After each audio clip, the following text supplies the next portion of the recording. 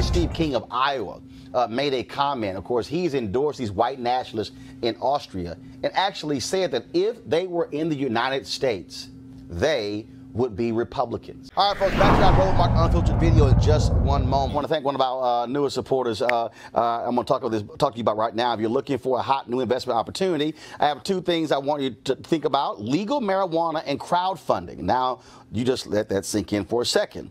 Our friends at Transatlantic Real Estate have created a unique opportunity for everyday investors like you to get in the game for as little as $300. Typically, it takes millions or billions to invest in the legal marijuana industry. Some folks, we're going to leave that alone. But and it can be pretty risky trying to establish market share. However, Transatlantic Real Estate is taking a different approach. They buy the land that supports marijuana grow operations and lease it to licensed, high-paying tenants. Now imagine being a landlord to licensed marijuana farm with the prospect of further legalization and changing public perceptions about marijuana. Some investors could end up making serious money over the next few years in this multi-billion-dollar industry. The best part is they're using crowdfunding, so you can get in now before they take the company public. If you want more information, go to marijuanastock.org. That's marijuanastock.org. Now back to your Roland Martin Unfiltered video. This is the same Steve King, of course, Republican from Iowa, who has made all kind of racist comments in the past. And he also endorsed the white nationalist who's running for mayor in Toronto. Crazy. But check this out.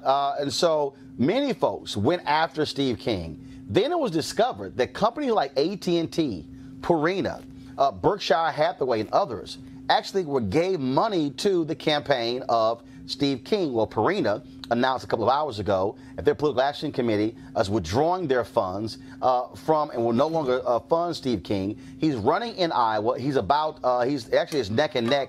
He's up 1 point against the Democratic challenger, which is also shocking there. And of course, many people have challenged Republicans to call him out. Well, one Republican finally did with the National Republican Congressional Committee. Pull the tweet up, please. You actually see this here. Steve Stivers, Congressman Steve King's recent comments, actions, and retweets are completely inappropriate. We must stand up against white supremacy and hate in all forms, and I strongly condemn this behavior. Guess who has not said a word?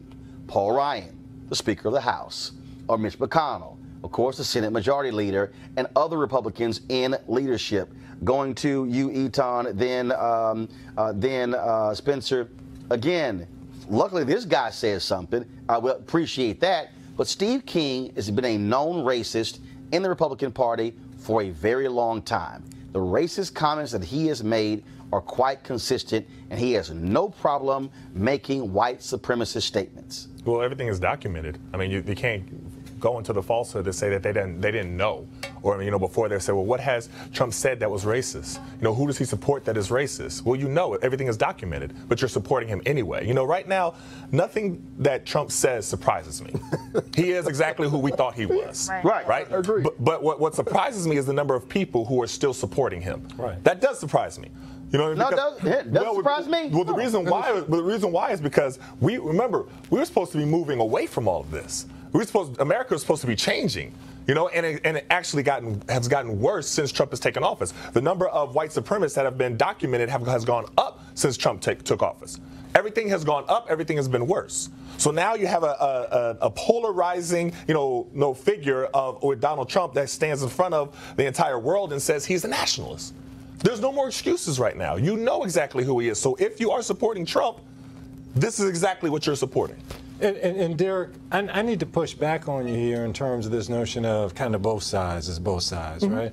We're not talking about just framing racial language here. We're talking about violence here. A bullet with somebody's name on it. We see these pipe bombs across the country. We see this a synagogue being shot up here, right? And from the top, we've got. I don't think you put the synagogue into this because there were shootings under the last administration too. No, hold on. With the synagogue, it was a hate crime. It was a hate crime. That guy, I'm sorry, was a little. I think it was a hate crime for the shooting in the South Carolina church shooting. That was a hate crime too.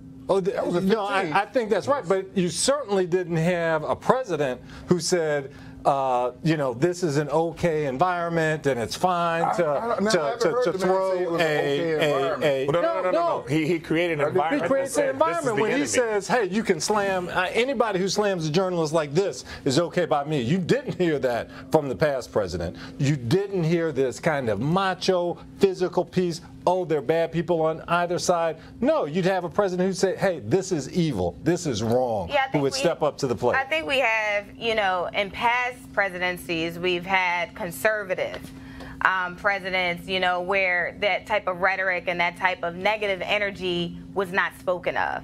So I think, you know, right now we have, you know, a president who's pretty much outwardly saying, you know, I disavow this, this is unwanted, this is what's expected. I am with the nationalists. I am with also prosperity. Basically, we have a president that's showing he is the American dream, and you know, and he shows that through his finances. He shows that through his wealth, and now he's showing that through strength and power.